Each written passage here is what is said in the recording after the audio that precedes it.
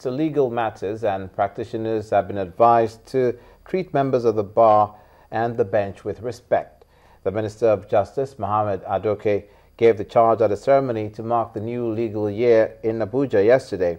He said a timid and fearful judiciary comprising judges who are on the edge for fear of being victimized is bad for the system. Our correspondent Amaka Okafor reports. Legal practitioners from the different parts of the country, their families and loved ones gather for the commencement of the 2014-2015 legal year and the swearing-in of newly appointed senior advocates of Nigeria. 17 of the new silks were sworn in shortly after the arrival of the panel of the Supreme Court judges.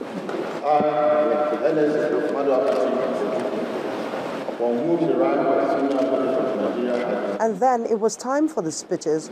Of utmost importance to the leadership of the judiciary is the rising cases of indiscipline amongst lawyers and disrespect for judges by senior lawyers. It is indeed a sad reflection on our profession that some of our colleagues, especially senior counsels, are in the habit of publicly imputing judges on very flimsy issues in order to ingratiate their clients.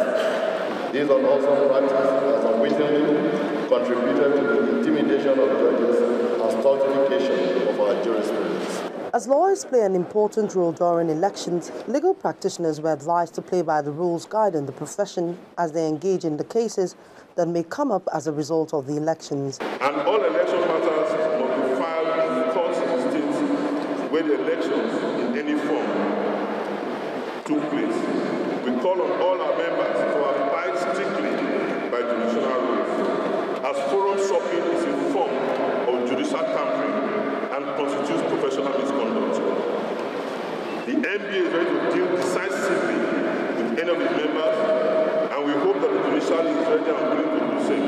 It must never be business as usual.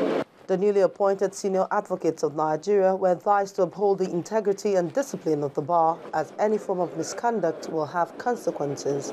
Because of your significant role in society, our profession demands high ethical standards and a commitment above all to justice, integrity and the rule of law. The new legal year presents both the bar and the bench another opportunity to improve on the dispensation of justice in the country. Amaka Okafor, Channels Television.